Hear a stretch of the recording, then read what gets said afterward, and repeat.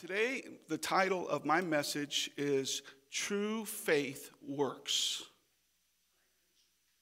Let me say that one more time. I got one hallelujah. True faith works. And so we're going to be talking about this because, you might say, well, what kind of faith isn't true? Or there's just a lot of questions that might come to mind. But I just really feel like the Lord is wanting us to really grab a hold in this season of true faith. Faith and doubt do not walk together. And, there's nothing further than faith and doubt from each other, right? And so I was talking to you just a minute ago about Leviticus 26. And I want you, I'm going to read it out of the Amplified because after I had already read it in my Bible, it's seen some years. I might have to, this is one of the things I might have to put away the old and get the new, but I just love this.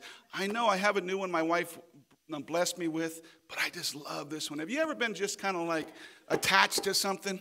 I think I've taped this up and fixed it I don't know how many times, but anyway, Leviticus 26, verse 9 and 10, if we can kind of go to that, because I really want to encourage you today that God has a plan and a purpose for each and every one of our lives. We have one gentleman that's getting married. Man, there's great times ahead of you, buddy.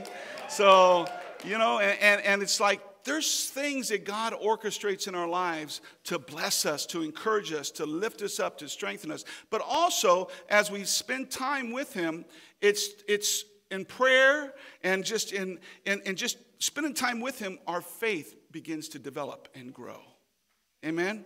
So this was a word that gave me, just helped me because I was struggling through Leviticus and going through it. And I says, oh, Lord, some of this stuff, right?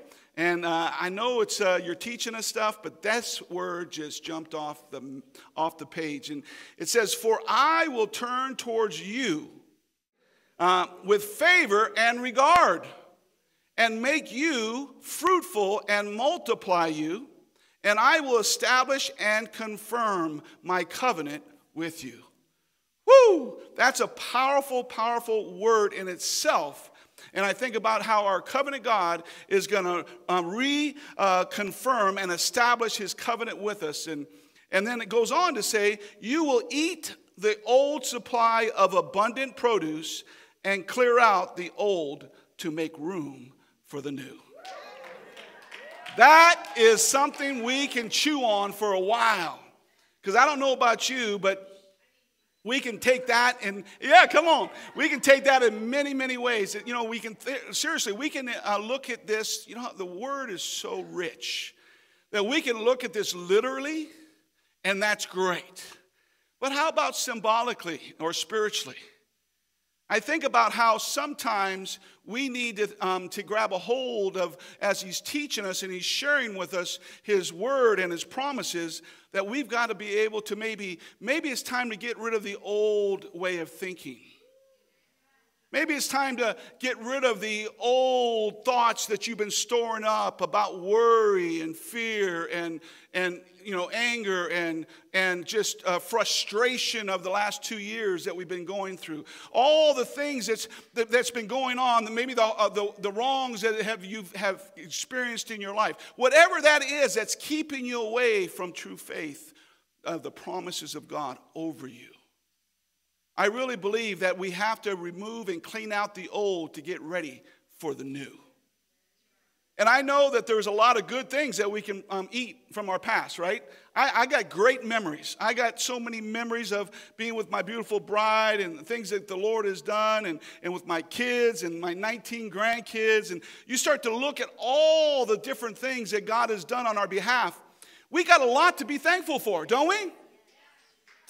And so I think about this, and I think about there's something that we have to see, but there's also a different way that we can look to this world, and we can do it prayerfully. Prayerfully. Start to pray and start to declare with faith declarations this word, that Lord, I'm going to eat from the abundance of the things that you have already done in my life. And I'm gonna make way for the new things that you want to bless me with. The new increase. The new favor. You know, the challenge is that we want to hold on to the old in this season. And sometimes if you don't let go of the old, you can't grab a hold of the new. It's just out of your reach. And it's not because God put it out of your reach. It's because you just won't let go of that old thing that's keeping you down and keeping you stuck where you're at. God does not want you to stay stuck. God wants you to be set free. God wants you to see that he's got more for you and me. God wants us to recognize and realize that it's in this season, if we let go of the old junk, we can grab a hold of the new blessings that he has for us. And I really believe that not only does God have great blessings for us, but he's got a plan and a purpose for each and every one of our lives. Sometimes it's a sacrifice to give up those old ways and those old thoughts. You know, you just get accustomed to carrying them along, carrying that baggage, even though it's been weighing you down for years. You just go along in the next season of your life, and you're toting around this heavy bag that you know you dealt with. It is kind of a testimony of the things that you've gone through, but can I tell you something? Sometimes you got to let it go and grab a hold of the new. Amen? So choose your sacrifice to do the hard things that are going to bless someone else is what I want to talk to you for a minute about. As we choose the hard things that we sacrifice in our lives so that we can bless others.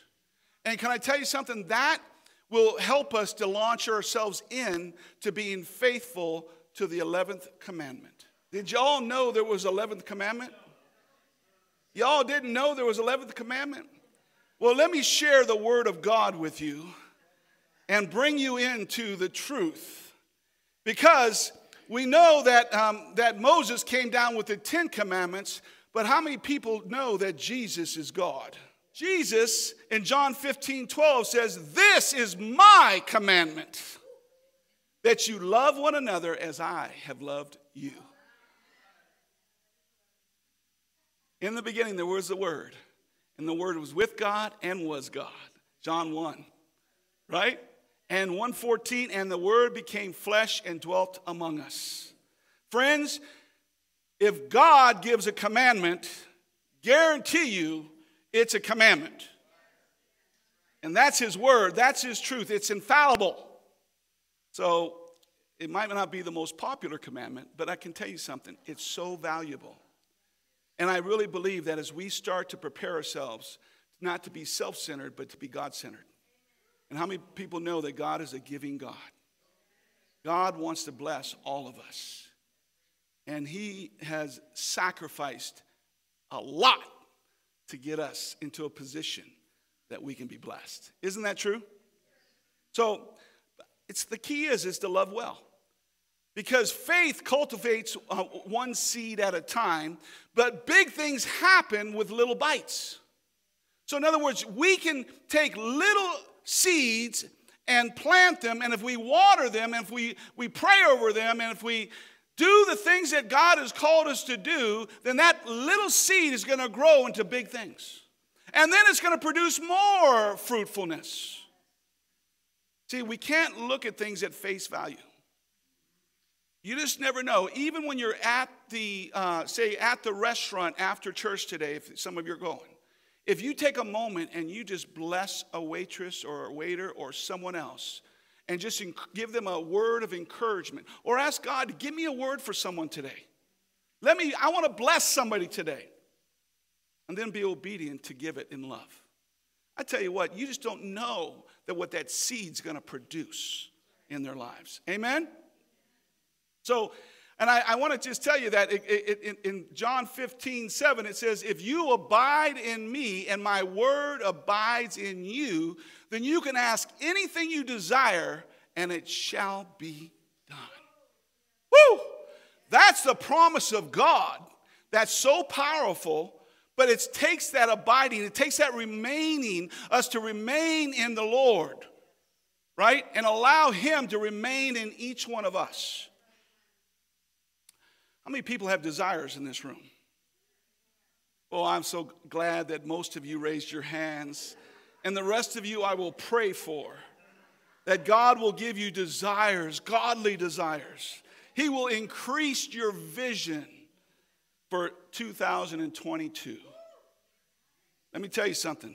When you got a vision, write it down. Write it down. Pray over it. Bathe it in prayer. And allow true faith to grab a hold of it and declare it, because you know that God is more than able to do exceedingly above all that we can hope or even imagine. Amen? Turn your Bibles to Romans 8:27, and we're going to get started right there. Well, we've already started, but I'm going to pray. Heavenly Father, I just ask that, Lord, you open up each and every one of our hearts to receive from you, Holy Spirit. I thank you for your word, Jesus. I thank you, Lord, that as we share the word of God today, that we will not only grab a hold of it, but we will apply it to our lives. That, Lord, that it will increase our faith, our trust, and our hope.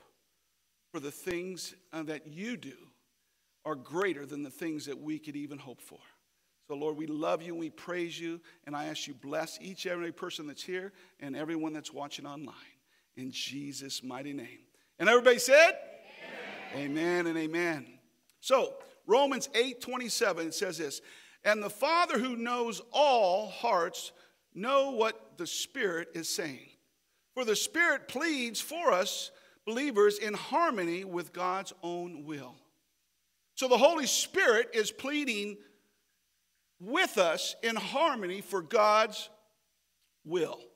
And we know that God causes everything, say everything, to work together for the good of those who love God and are called according to his purpose for them. Not for others, for them. See, so we can own that. Each and every one of us said, God's got a plan and a purpose for my life. And it's not to harm me, but to give me a future and a hope. This is a thing that we got to grab. Oh, we can't say, what are we going to do? There's a whole nother variant or whatever of a virus that's supposed to be coming. Well, just rebuke it in Jesus' name. Don't allow fear to come. Perfect love casts out all fear. And he's got mad perfect love for each and every one of us. Amen? There's a cry in the heart for identity and a cry for purpose. And everything we do is to reveal the love of the Father. We have to understand that the love of the Father has to be so vital and so ingrained in each and every one of us if we're to have true faith. Because faith can waver. Faith can get a little bit weak-kneed and shaky, if you will. But true faith will get us to where we need to be and where we need to go. And God loves us too much to leave us where we're at. Amen. See, we don't have to earn what we already have. Today, I want to just encourage you that as we approach Christmas celebration and the birth of Jesus Christ, that we have to understand that Israel knew about God, right? But God has a desire for relationship with you and me. He's not only a covenant God, but he's a relational God. And he desires, but see, Israel might have thought, well, is he the harsh taskmaster when they were slaves in Egypt? Or is he the cruel chess player that goes around and does things, but things happen to us and it's his fault? Or maybe they might be thinking that he's the absentee landlord because he's never here when you need him. When the pipe busts, he's never around. There's just so many ways, but really the truth is that God is perfect in all of his ways. And his love is perfect, and he is love.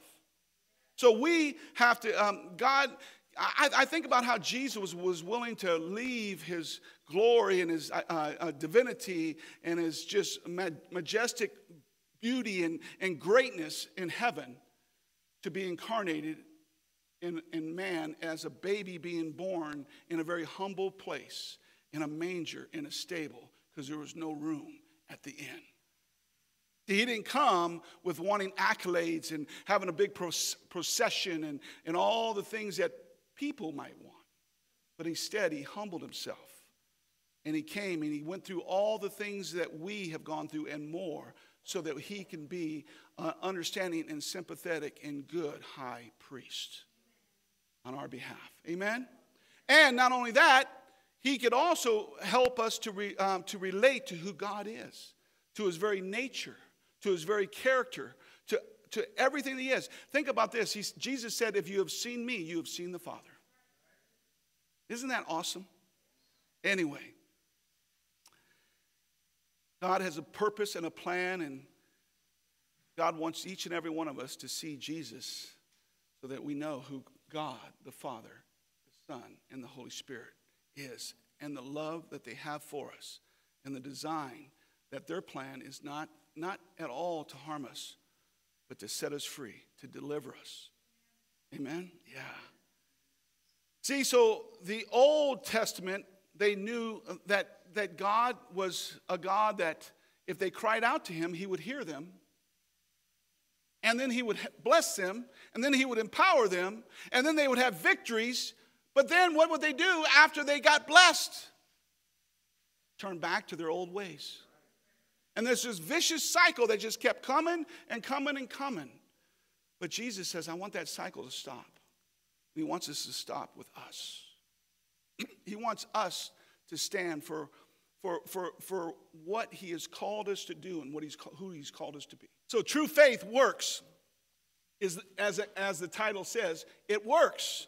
Because when we have true faith, let me tell you something, there's something that's, it's just like we just shared, that when you make a faith declaration, as you hear from the Lord, then all of a sudden there's authority and a power that's connected to it to achieve everything it was sent to do. How many people know that we've all been given a measure of faith, a seed of faith? That's one of the free gifts that God has given each and every one of us. But how many people also know it's up to us to grow that faith? And so it's kind of like a muscle. If you don't use it, man, it doesn't grow.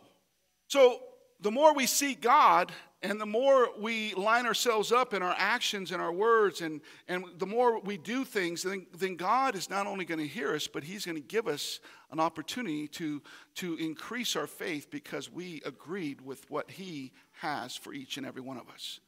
God is building your faith through relationships with him, though.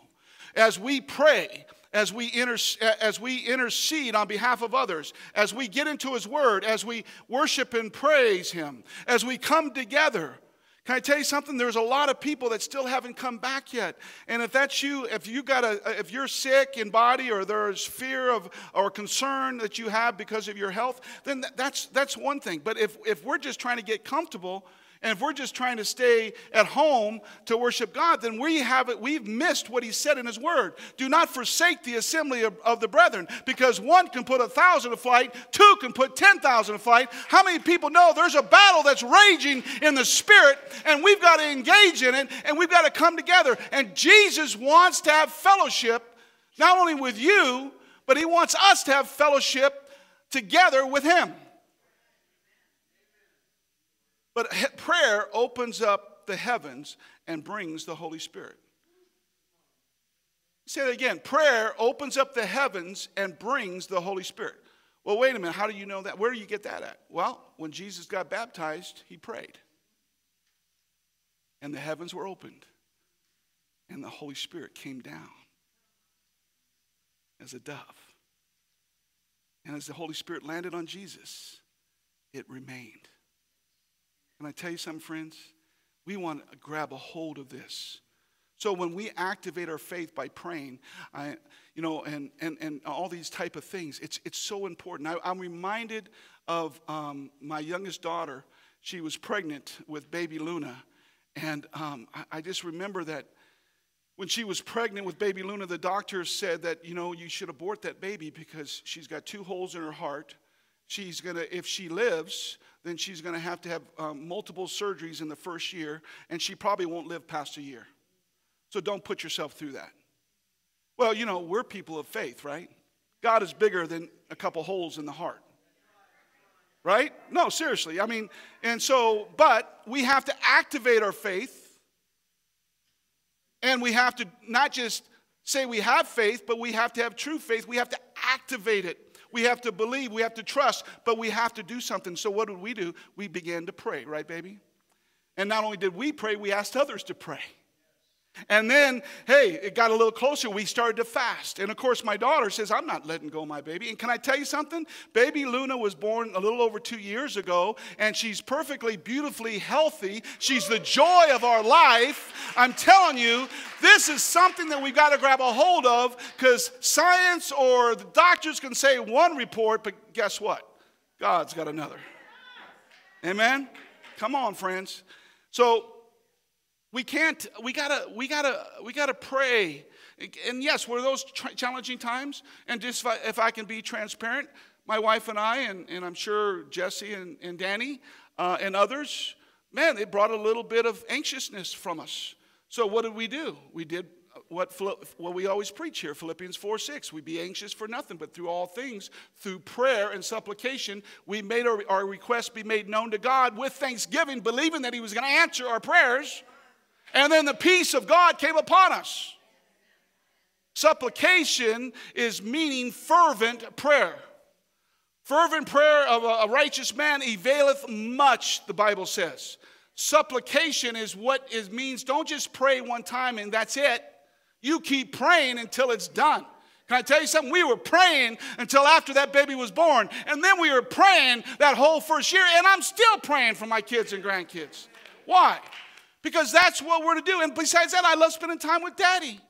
Faith without works is not only dead, but faith expresses itself through works. So through your actions, your faith-based actions, it expresses your faith.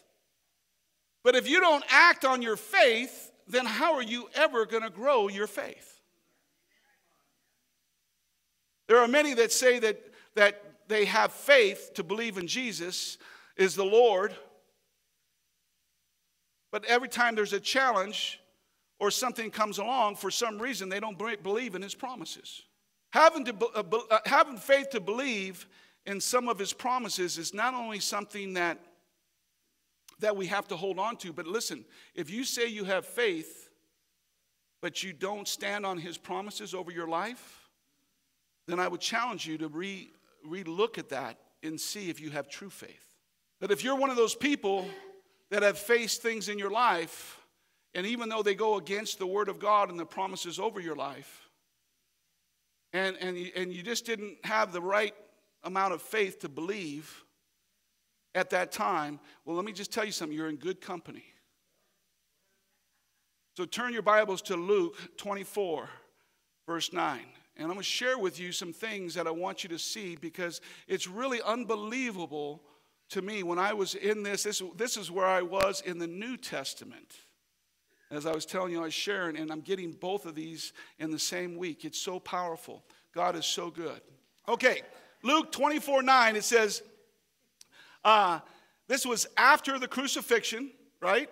And how many people know that Jesus shared with his disciples to prepare them ahead of time that he would have to go to Jerusalem, suffer many things from the religious leaders, and that he would not only go through those things, but he would be crucified, but on the third day he would rise again. How many times? I mean, people know that, right? So here we are, after his crucifixion. Then they returned from the tomb, Jesus' tomb, and told all these things to the 11, and to all the rest. It was Mary Magdalene, Joanna, Mary the mother of James, and the other women with them, who told these things to the apostles. And their words seemed to them like idle tales, and they did not believe them. These are the ones that walked with Jesus. These are the 11 that not only followed Jesus and walked with him, ate with him, seen all of his miracles, heard his words, right? These are the ones.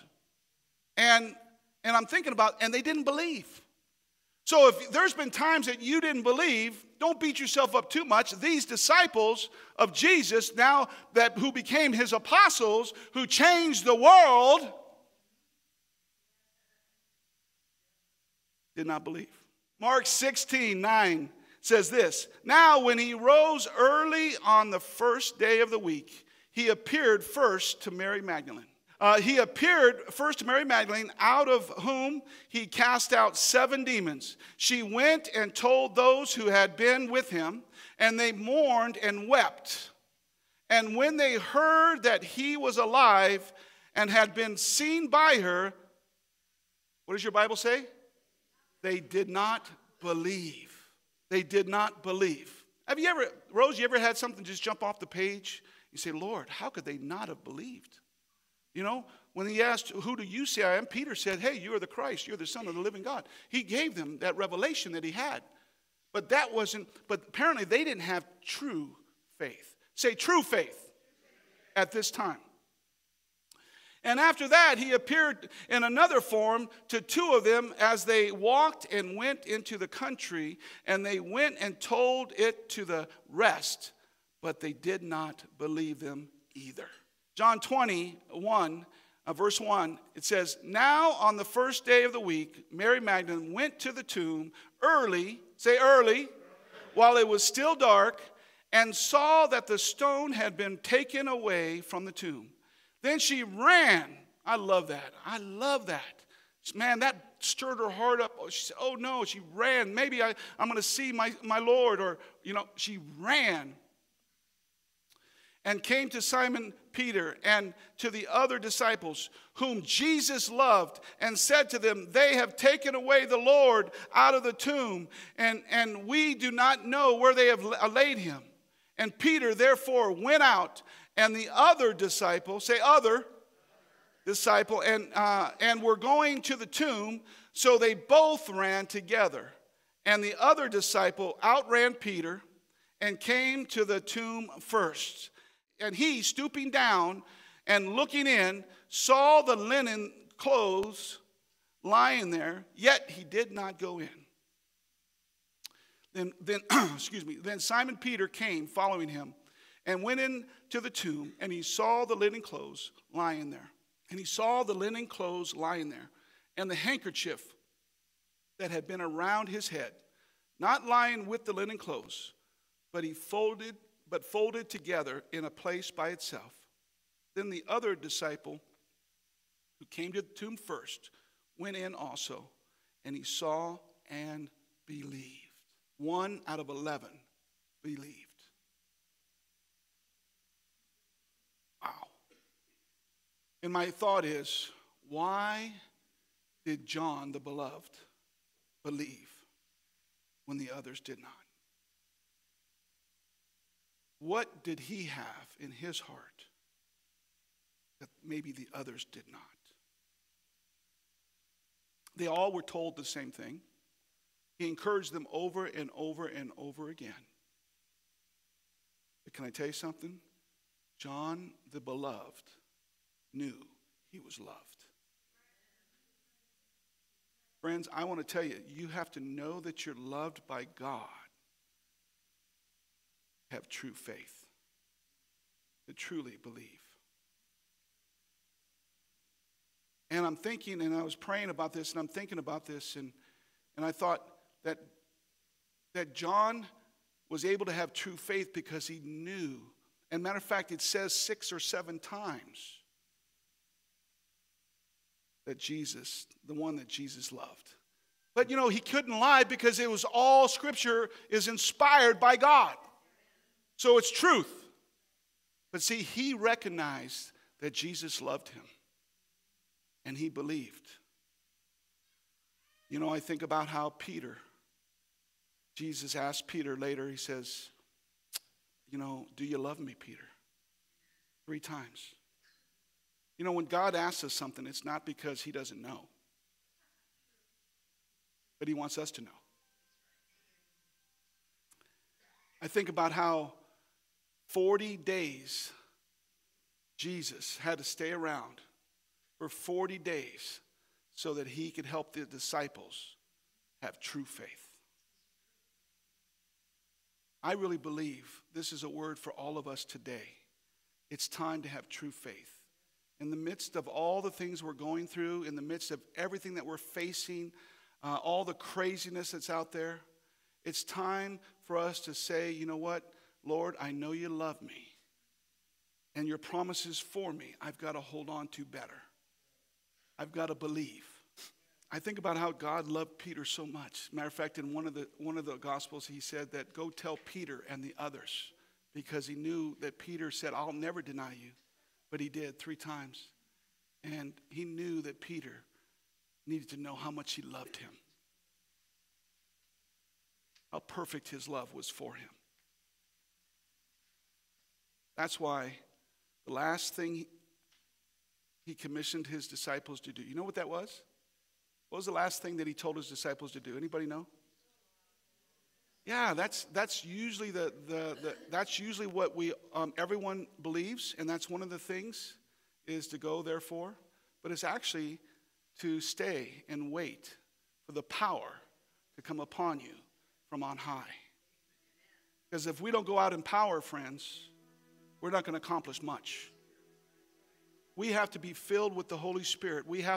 He knew that they had to have true faith so that when they would wait for the Holy Spirit, as they would come together in unity, in one accord, they didn't know how long, but for 10 days, the 120 came together. And because they were praying and because they were worshiping, because they were spending time with God and each other, that the Holy Spirit came and fell afresh on each and every one of them. And the whole world was changed. Think about that. 120, full of the power of God, full of faith, were willing to go out. Every disciple, except for John, died a martyr's death. They tried to kill John though, right, Rose? They put him in the middle of an arena, I think, and put him in boiling oil, and he would just keep preaching. Just kept preaching to him. So they took him out, and they sent him out to the island of Patmos, where he was able to write the book of Revelations. I got to tell you something, friends. God has a plan and a purpose for each and every one of our lives. And he does not want us to stay in a place where we're not truly, where we don't have true faith. Faith to believe that God has got plans in the midst of the enemy's plot for our lives. Can we all stand?